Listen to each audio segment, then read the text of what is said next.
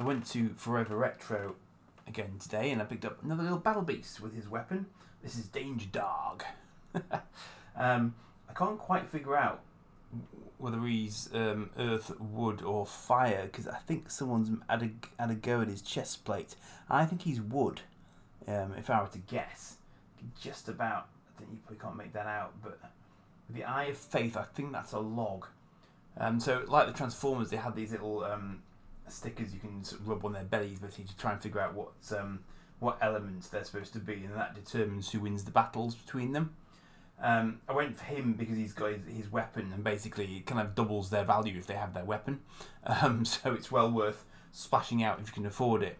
Hilariously, I also picked up one of the laser beasts who are related to them, and they have little sort of, how best to describe it, but almost like little sort of holograms in their stomachs instead, and you have to look at them with a light source behind them to see what element they are.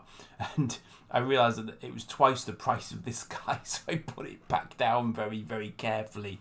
I mean, people do, you know, these are actually still quite collectible. I think there's been a release of a sort of a guide to them that people use as their sort of Bible when they're trying to collect them. So I imagine it'd be quite good fun. I mean, I had several of these when I was little, and the lovely thing about them is that they just fit in your pocket, and with some of them they've got kind of built-in weapons on their hands. So even if you don't have the weapon with you, you can still get play value out of having the weapon sort of on their hand available to you. So I really quite liked them, you know, because they weren't as big and complex as the Transformers were and that sort of thing, you know. So it was good. They were good sort of pocket money toys back in the time. So that was him.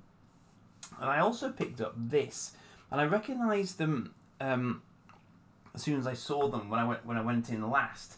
And he's a bit bigger, so I might have to actually orient him this way for you a little bit. But he is from the Pirates of Dark Water.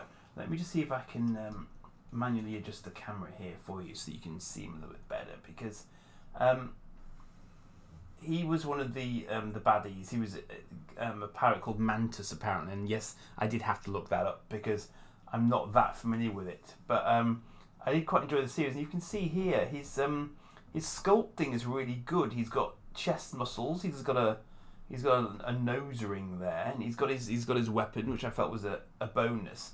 I've no idea how collectible they are as these things go, you know. As I've said before, I don't generally collect with a view to value particularly. I go for ones that I like or have a memory of. And this series I do remember because, as I told the gentleman in the shop, there's it's really good detail, and the joints are really good and stiff. It's nice. It's a nice figure. As I told the gentleman in the shop, what really sort of sticks in my mind about Pirates of Dark Water is that they use this phrase called "noigetat," which was basically their idea of a naughty word.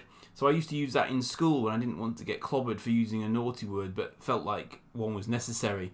So if I just said "noigetat," I could get away with it. So it was quite handy like that. But I really like him. He's I'm not even sure what size he is technically.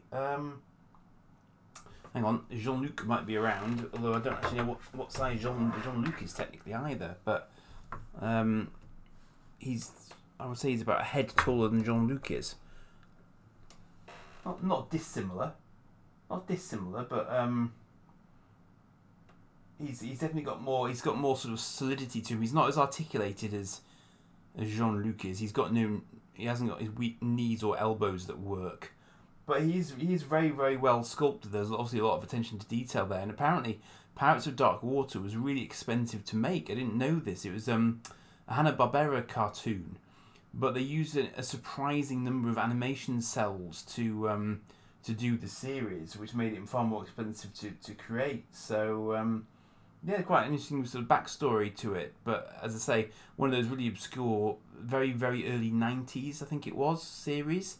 So it was just edging out of the 80s, Pirates of Dark Water. And yeah, so I mean, you know, as I say, there are videos on YouTube available to have a look at if you're interested to find out a bit more about it. But I just thought it'd be quite entertaining to have an example of one of the characters. He's such a a well done figure, it would have been rude not to.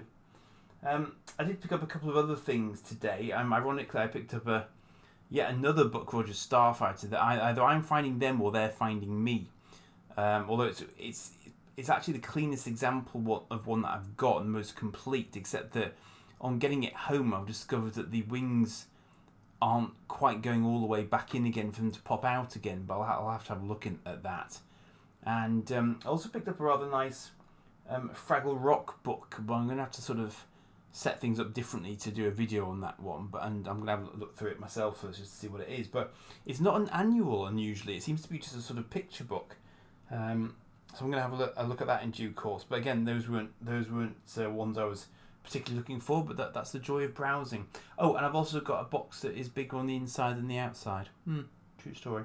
So anyway, I'll when I've got a different setup going, I'll show you those. But that's it for now. Cheers.